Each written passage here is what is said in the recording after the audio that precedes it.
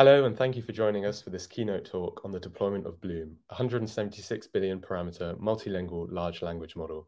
My name is Sanchit Gandhi, and I'm a machine learning engineer at Hugging Face. Hi, and I'm Suraj. I'm also a machine learning engineer at Hugging Face. We both work in the open source team at Hugging Face on popular projects such as transformers, diffusers, and big science.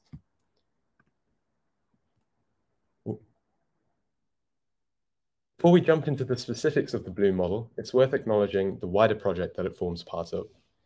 Big Science is a one-year project that seeks to train the largest multilingual language model to date.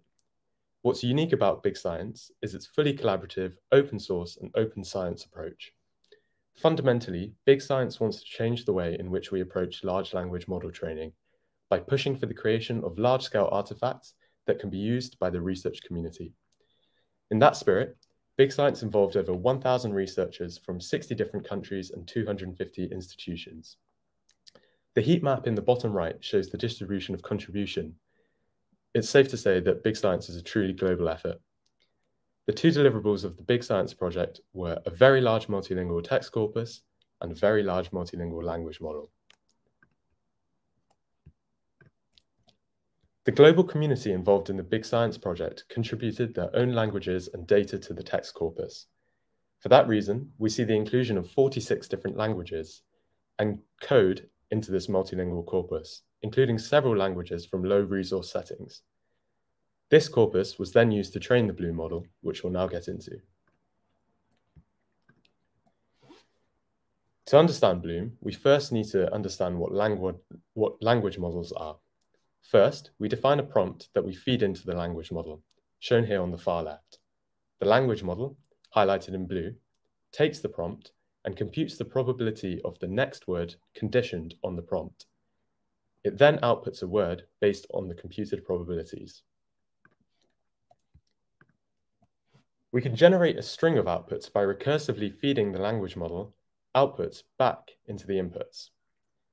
Once the first model output is generated, we append it to the prompt input and then rerun a forward pass. The model then generates a new token, in this case robot, which we again append to the prompt input. We then rerun a forward pass, and repeating this process, we can generate sentences of arbitrary length.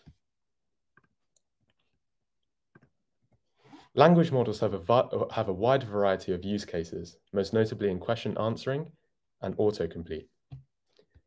Because of the multilingual nature of the Bloom model, we can also use it to autocomplete code. Now onto the Bloom model. So Bloom stands for Big Science, Large, Open Source, Open Access, Multilingual Large Language Model. It's a transformer decoder-based architecture similar to GPT. It has the same number of parameters as GPT-3, or 117 times more than GPT-2, and 1,600 times more than the common BERT-based architecture. It's trained on 1.5 terabytes of text data for more than 1.5 million A100 GPU hours. Bloom is able to generate text in 46 natural languages and 13 programming languages. For almost all of them, including Spanish and French, Bloom is the first language model with over 100 billion parameters. What's unique about the Bloom model is the fact that it's been open sourced and is open accessed. And it's this last point which is particularly cool. The Bloom model has been released into the Hugging Face ecosystem, meaning the community can use, load, and play with the Bloom model in just several lines of code. This is a really big facilitator for anyone in the research community doing their own research and having such a big language model at their disposal. This is something that was not previously possible. However, the sheer size of Bloom presents its own challenges. Most notably, the parameters of Bloom require 350 gigabytes of storage alone, and this is in bfloat 16 or half precision. If we compare this to the capacity of some standard hardware accelerators, such as a V100 GPU, an A100 GPU, or a single TPU core, we see that we have a bit of a problem. The model parameters themselves exceed the memory capacity of the hardware devices. This means that when we try and load our model onto our device, we're going to get an out-of-memory error. And this is before we've tried loading any data and performing a forward or backward pass. In such circumstances, where a model cannot fit onto one device, we have to employ a form of model parallelism. Rather than limiting ourselves to one device, we can take multiple accelerator devices, such as multiple TPU cores, and parallelize our model across these devices. This circumvents the issue of an out-of-memory issue as we combine the collective memory of our hardware devices.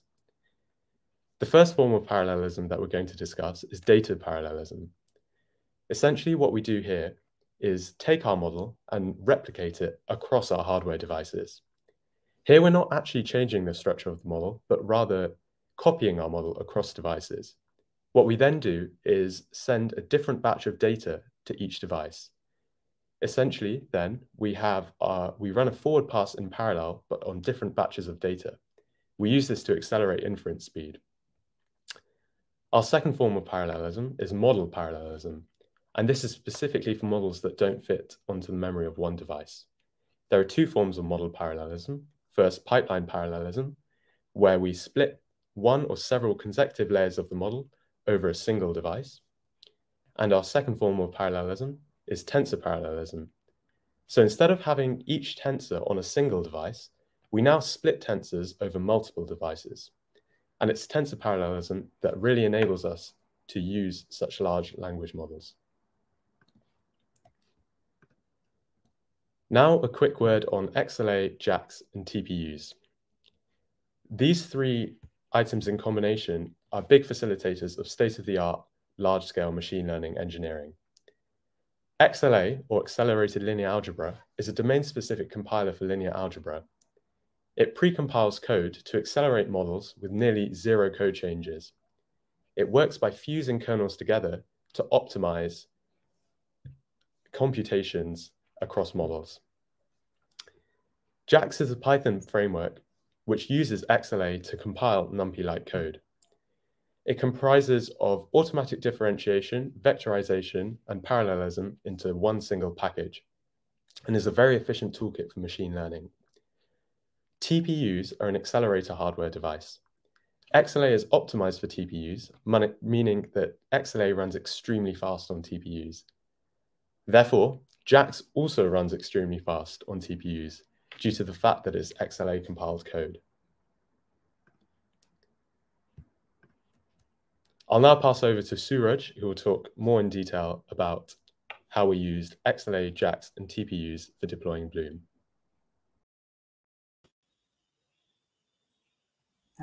So to do tensor parallelism using JAX, we use something called PJIT. PJIT is a JAX transformation that can automatically transform your functions and partition it such that it can run on multiple devices. And the big advantage of PJIT is that you write as a model author, you write your modeling code as if it's running on a single device, and then let PJIT take care of sharding it and running it across multiple devices and multiple hosts. And the way you do it is you just provide the PJIT with your function, and then you specify sharding annotations, which specifies where to shard each parameter tensor along what mesh axis. So you provide that for your input parameter and your output values, and then PJIT, by lowering your function to your XLA computation, it can shard it across multiple devices. The way your PJIT works is that first we need to pass it a device mesh. A device mesh is just a simple array of devices, and then you can reshape it according to the way you want. So this is how a single TPU we create looks like. So we have 8 TPU cores, and then we can divide this into a 2D array. And for one array, we denote it as a data axis, and for other, we denote it as a model axis, so that we can do 2D parallelism.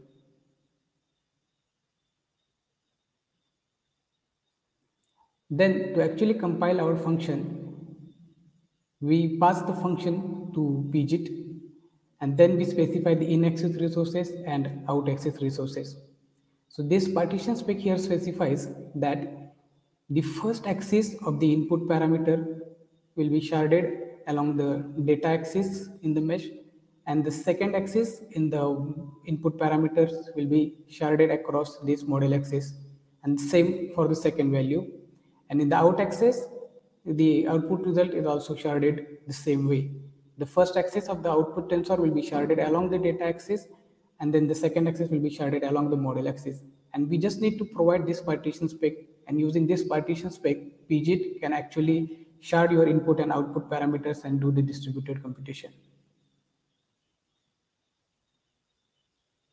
So to actually shard the models, what we need to do is we need to provide this partition spec for each of the parameter in our models.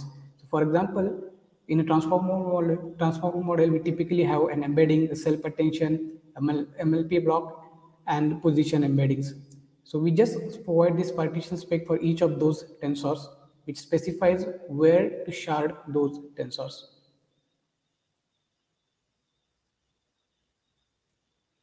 Now, when you are actually PJITing a function, you can also provide intermediate sharding annotations. These are used for something like activation sharding or gradient sharding. So here, this is a simple function which takes in axis and out axis resources, and it also has this with sharding annotation line here, which shards the intermediate results according to this partition spec.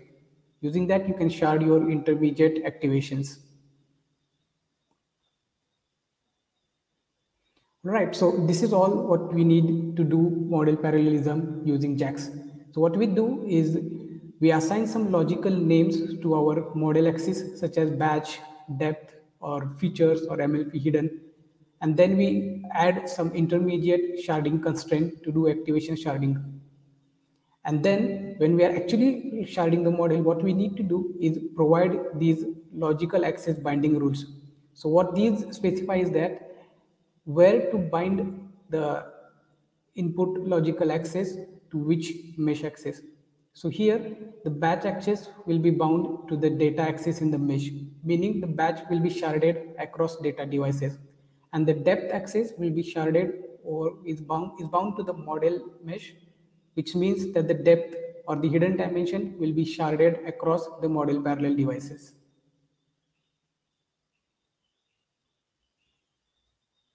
Now, so specifying logical rules this way allows you to switch between different model parallelism strategies very easily without rewriting your code.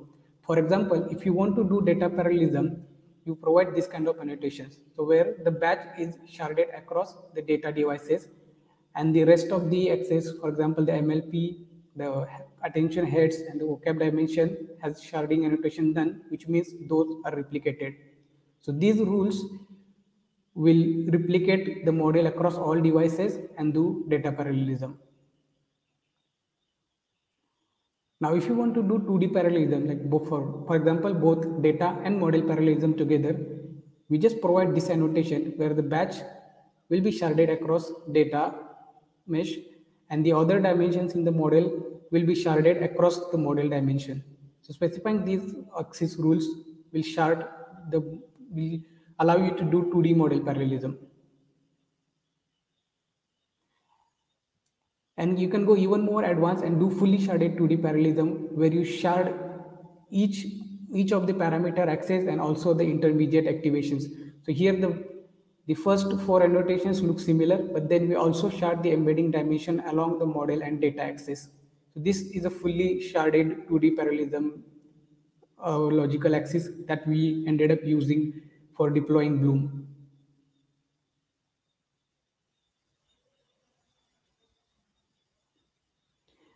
Now to explain how did we actually deployed it and orchestrated between different TPU hosts, I will hand it over to Sanchit.